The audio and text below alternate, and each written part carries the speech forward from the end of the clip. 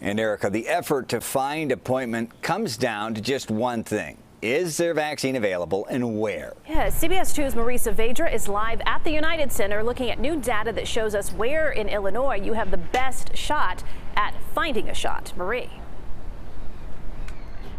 Brad and Erica, we asked the State Department of Public Health today how it decides what amount of vaccine it sends to the different counties. We did not get an answer, so we're letting the numbers do the talking. It's like the left hand doesn't know what the right hand is doing. That is Jackie Harrison's description of what it's like for her trying to find a COVID vaccine.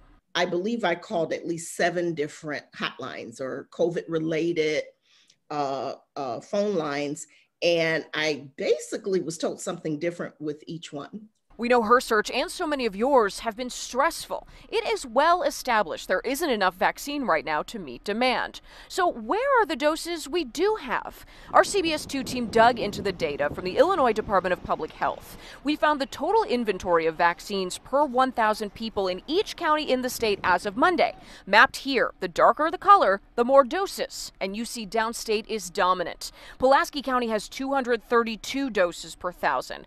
Adams County, home to Quincy, has 244 for every 1,000 people living there, and Jackson County's the highest in the state with 246.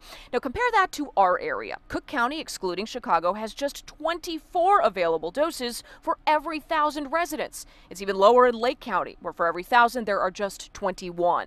So why the drastic differences? Population certainly plays a role, along with a number of other factors. What we do know is more vaccine from all 3 providers should change these numbers for the better. Harrison certainly hopes so. Just make sure that it makes sense, that you have enough for the respective areas.